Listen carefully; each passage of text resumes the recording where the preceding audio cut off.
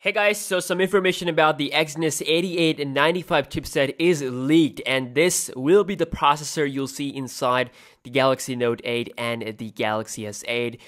They will be coming, of course, in 2017.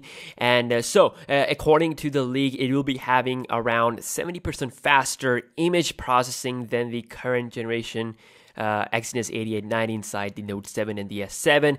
This definitely hints that the Galaxy S8 should be focused towards photography a lot. I mean, the camera will definitely going to take advantage of all that processing power, and we also recently discovered that the Galaxy S8 will indeed be coming with a dual camera setup. Of course, at the moment it's just leaks and rumors, nothing is official, but we have seen a lot of manufacturers taking advantage of dual camera tech, including Apple, so it means that Samsung will also do the same for the Galaxy S8 and then eventually for the Galaxy Note 8. So this chip appeared on India's import-export site, and this is believed to be manufactured using the 10nm process, and it has a 3.0 GHz of clock speed. Now, after seeing the results of the Apple A10 in the Geekbench benchmark, we really need something powerful on Android devices to compete with it. The Exynos 8895 early Geekbench 3 benchmark leak suggests that it's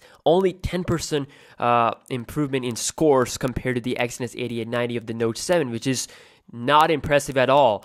Apart from Samsung, we'll also see Snapdragon 830 from Qualcomm inside the other variant of the S8. So, it might actually be faster than the Apple A10.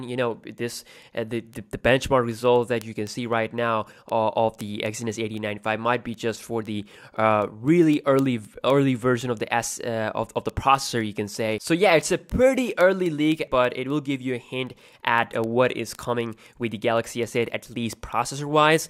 And just a quick look at the latest leaks and rumor regarding the S8, and of course, I'll be covering up some more leaks and rumor about this topic, about this upcoming phone that I can't wait for. And yeah, I'll see you in the next one. Peace out.